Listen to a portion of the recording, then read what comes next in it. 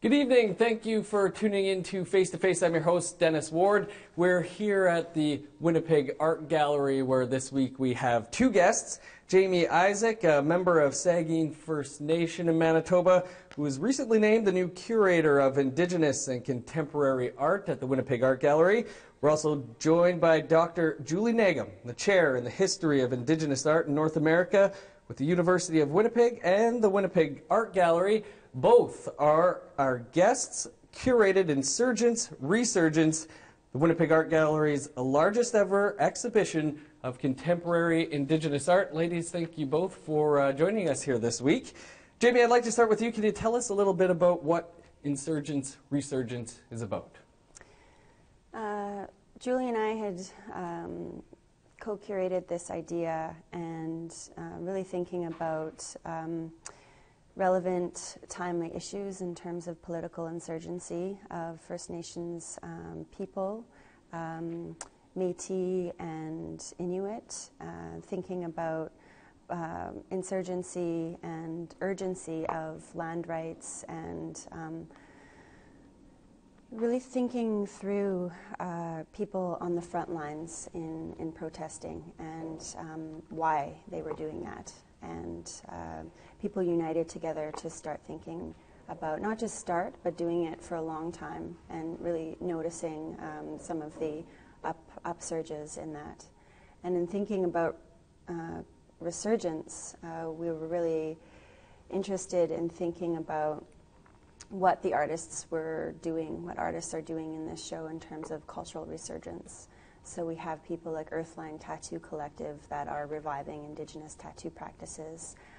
Amy Malbouf, who is a moose hair tufter. We have Barry Ace, Casey Adams, who are thinking about beading and the innovations of Indigenous people, past and present.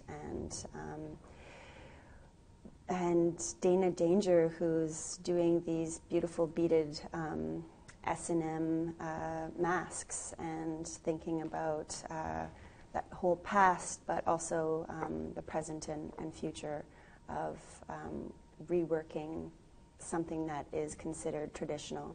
And we really wanted to blur the lines of what's traditional and contemporary. Julie, can you expand on us a little on how this all came to be, this exhibit? Sure. Jaimie and I both began 2 years ago, I guess a little over 2 years ago now. Both of us being Indigenous curators, thinkers, really engaging with different ideas of curatorial methodologies. We were really interested in pushing the boundaries of Indigenous curatorial practices. So we were presented with an opportunity to put together some ideas for a show. This was one of them. It took almost 2 years in its iteration, lots of debating, lots of time picking. We have 29 artists, 12 commissions, 4 debuts. It's a massive show. You know, we took over as much space as possible, I think 17,000 square feet. You know, we invited people to look at the space and kind of grapple with the space and do work that's site-specific. When you walk out to the front of the building, you see Kenneth LaValle's work. You also as you come up the stairs, there's Joy Arcan's work up the stairs, and right away in the skylight you see Casey Kozan's work. Each piece, you know, we had a hard time picking. There was, you know, both of us easily make the argument that, you know, Indigenous contemporary artists are making some of the best, if not the most cutting-edge work in Canada. It was difficult to keep it to under 30 artists. Had more time, I think we'd probably keep expanding and expanding. We're excited about the future possibilities of what this show will have in its terms of reverberations, that we'd like to continue this kind of large-scale work here at the Winnipeg Art Gallery. Like you mentioned, it was difficult to pick these artists. Can you speak, Jaimie, about how you did narrow it down and how you did decide on who to showcase here?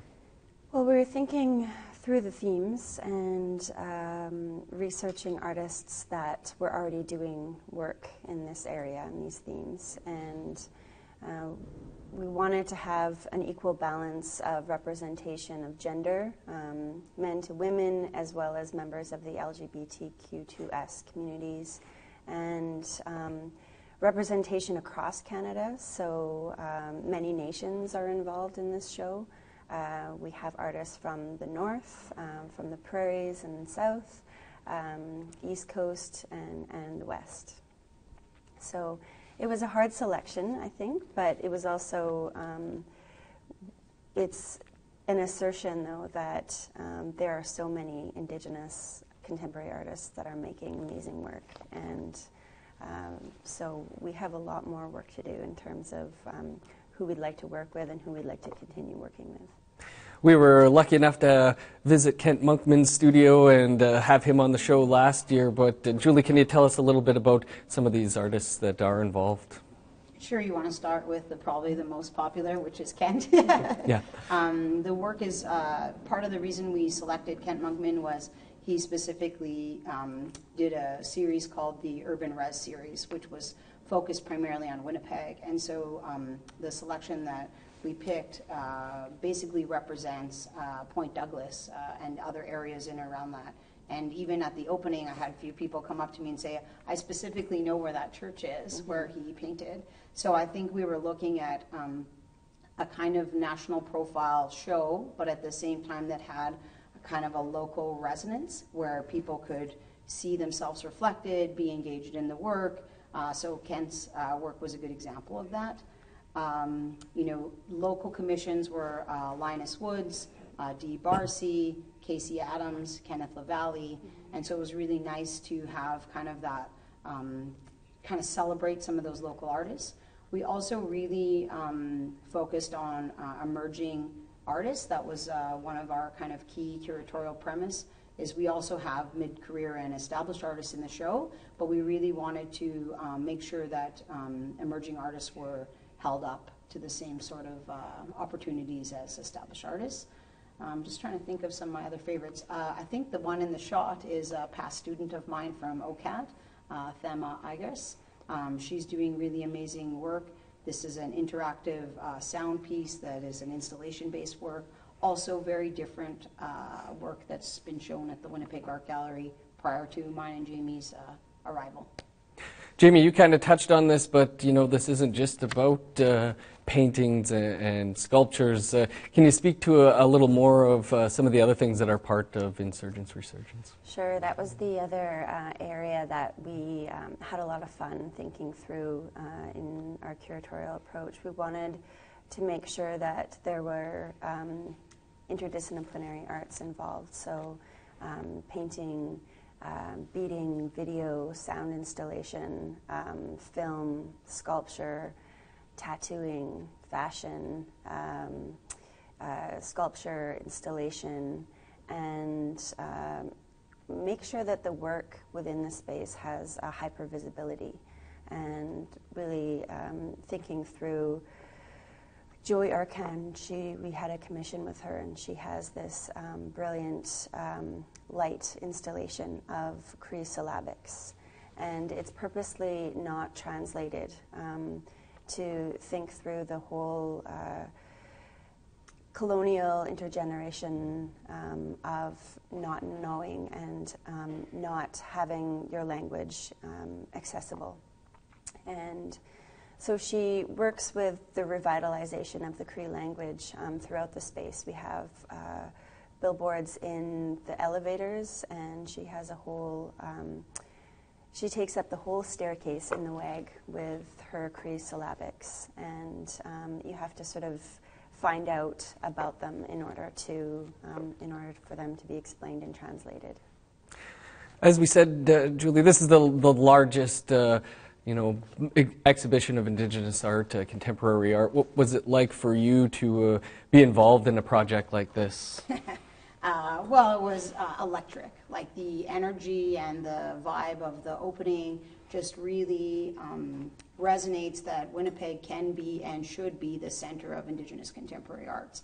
So for me, it just validates what Jaimie and I always knew, and there's lots of other people that have worked really hard in the past here at the Winnipeg Art Gallery or as independent curators and scholars and artists that have been Manitoba-based for long periods of time. And I think for us, we're just excited to kind of build on that history, be respectful to the past footprints that come before us, and at the same time just rattle the cages of what's going on and just shift the kind of dialogue and just get excited. And we can feel the kind of buzz and energy that's happening around the show.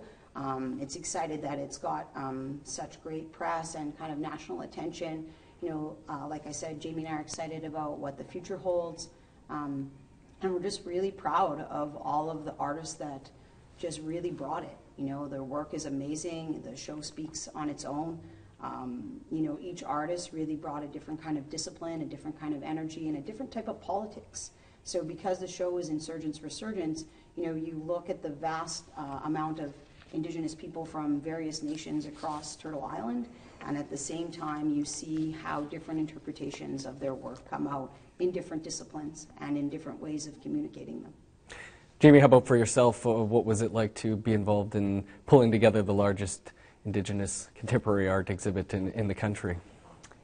It was really great. I mean, working with Julie, we had a good relationship throughout the whole process, and working with the artists on their commissions and sort of talking through what they were doing.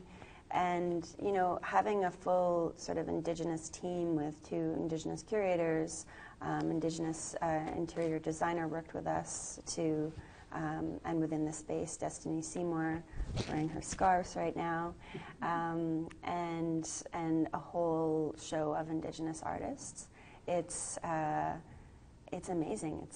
We're celebrating that we have this political insurgency in terms of taking up space, and we're celebrating this cultural resurgence that we're thinking through in the show. We've got to take a quick break, and then we'll be back with more from the Winnipeg Art Gallery with curators Julie Nagam and Jaimie Issac.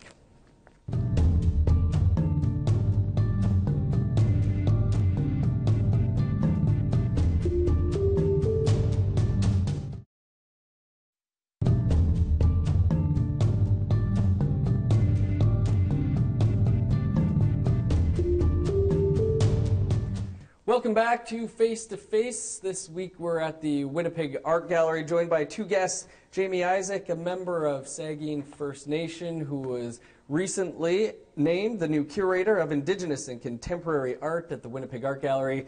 And we're also joined by Dr. Julie Nagam, the chair in the history of Indigenous art in North America with the University of Winnipeg and the Winnipeg Art Gallery. Both are guests, curated Insurgence, Resurgence, the Winnipeg Art Gallery's largest ever exhibition of contemporary Indigenous art. And Jaimie, if we can start with you, this is not just the Winnipeg Art Gallery's largest exhibit of this. This is nationwide the largest, is it?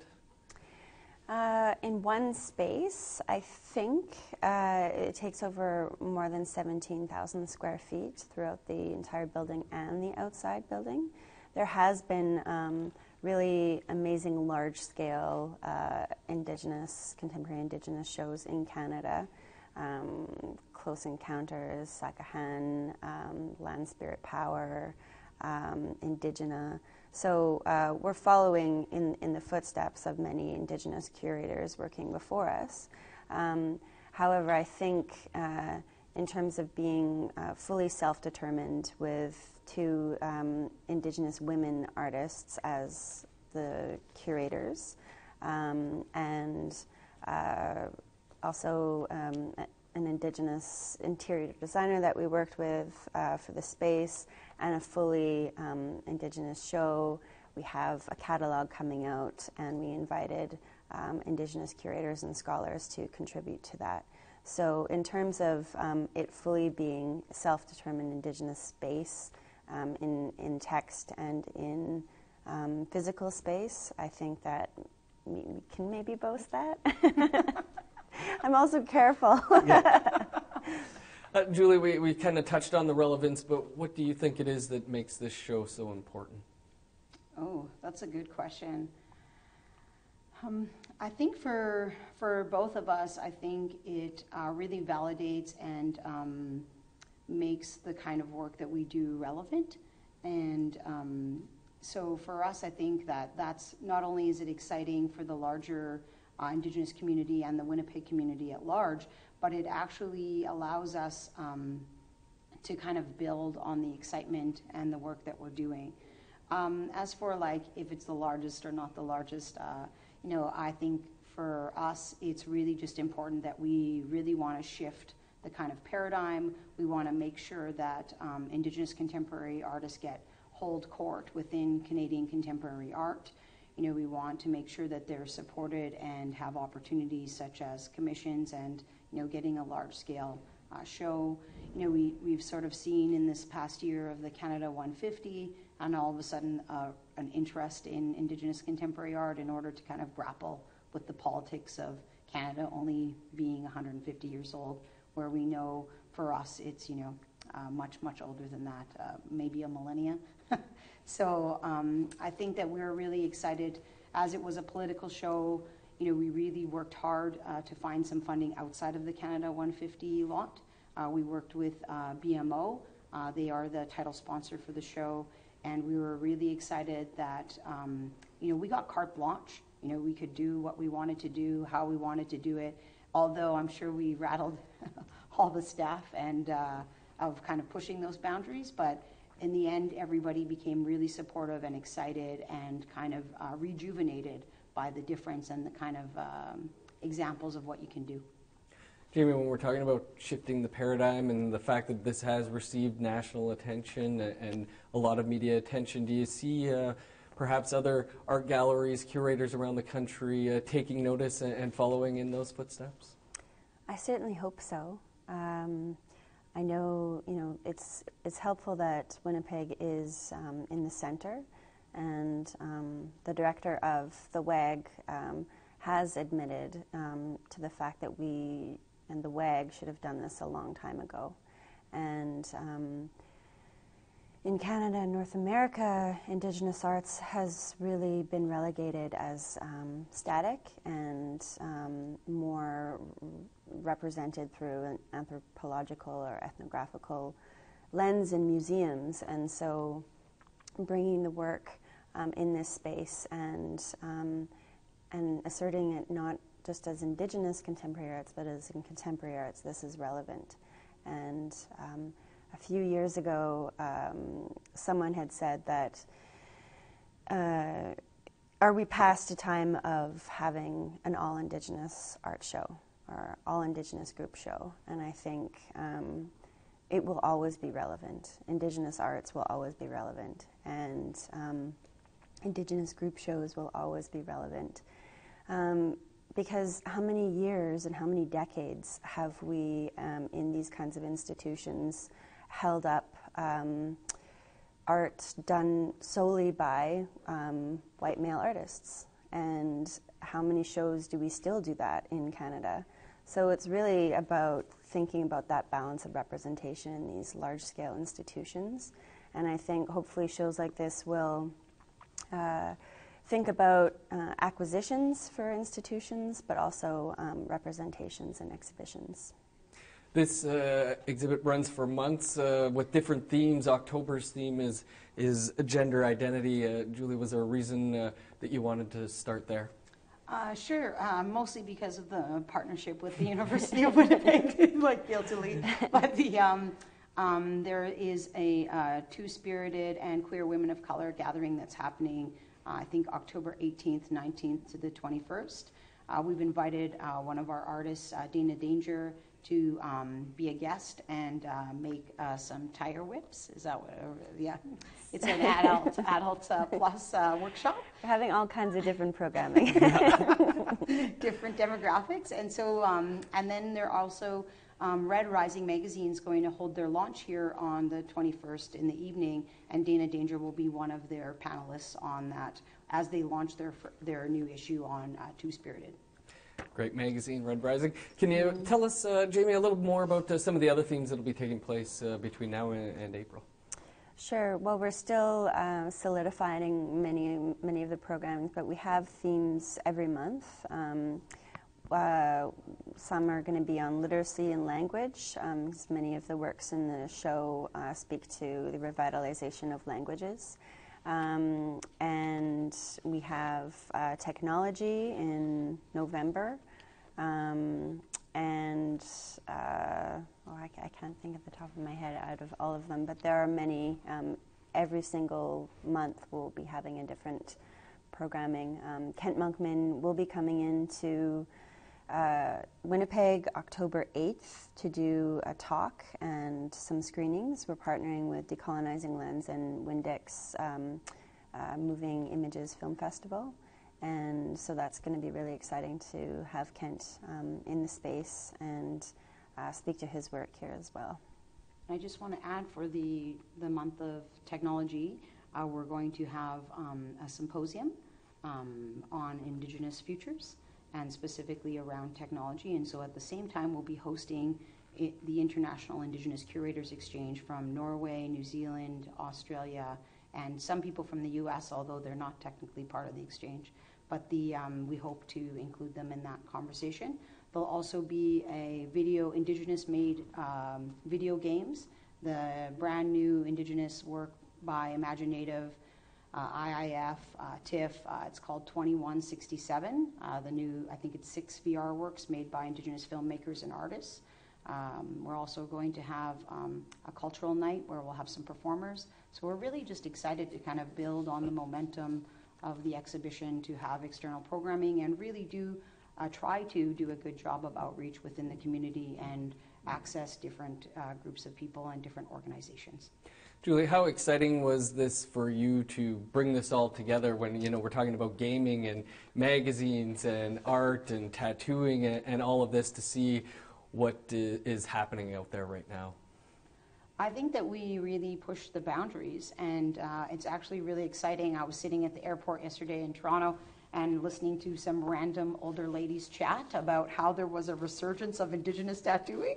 And I was looking down at my recent tattoo that Jaimie and I got at the show, and I was laughing in my head, and I was like, wow, if this kind of buzz is actually happening just by, 2 older ladies, which you would never suspect would be talking about a resurgence of Indigenous tattooing, that you've done a good job on hitting the right thing at the right time. And I think that for us, I think there's just so many opportunities to continue to build on what we've done.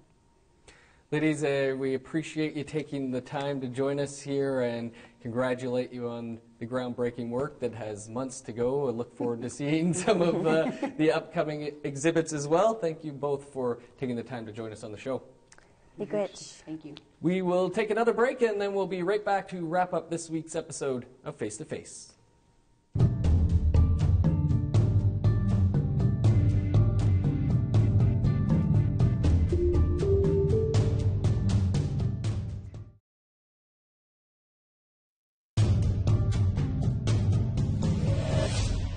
Welcome back to Face to Face. That's all the time we have for today. Our thanks again to Julie and Jaimie.